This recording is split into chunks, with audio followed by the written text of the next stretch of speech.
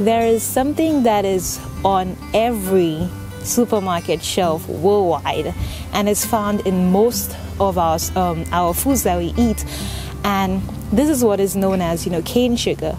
And in the process of making sugar, then there is a black liquid that is left after the sugar has been made, and that black liquid is what contains most of the nutrients and everything. But this black liquid is often used to feed livestock, on the contrary, and the empty food, which is the sugar, is placed on our shelves for our consumption. And this black stuff that I'm speaking about is Blackstrap molasses. Molasses is very good for the skin.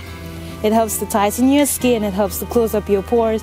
Molasses gives you a glow. It helps you to look younger, to feel younger. It helps with different skin conditions like acne, like eczema, like cirrhosis, and just to name a few. Molasses just helps overall with skin health. And this is why I am going to show you today how we can do a molasses facial.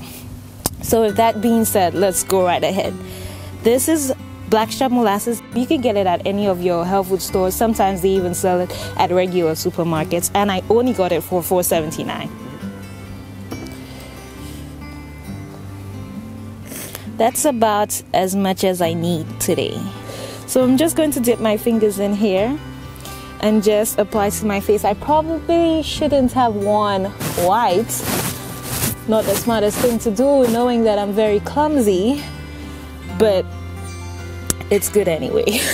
Okay, so this is what it should look like, and you would probably want to apply the facial in a mirror so you can see exactly what you're doing.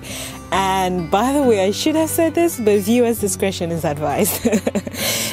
So you leave this on for about 30 minutes.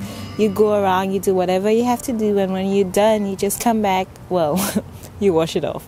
Okay, so 30 minutes has gone by, and the molasses is really tight on my face, so it's time to wash off. So let's do that. This is very messy right now, as you can see, but that's okay. Now I'm going to wipe off my face with a towel.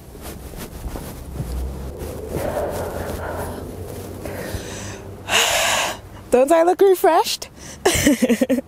I don't even know, I can't see myself, but hopefully I do. And this reminds me of Matthew 17:2. It says, and when he was transfigured, his face did shine as the sun, and his clothes was as white as raiment.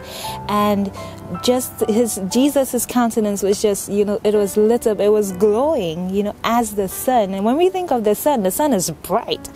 And also in Malachi 4:2 it says, unto you that fear my name shall the Son of righteousness arise with healing in his wings. So this sun is it's not just the physical shining of our faces, not just our faces looking pretty or glowing or shining on the outside, but it's something that shines from the inside. And I know that when it shines from the inside, it radiates to the outside. And remember, to live God's plan daily, prevention is always better than cure.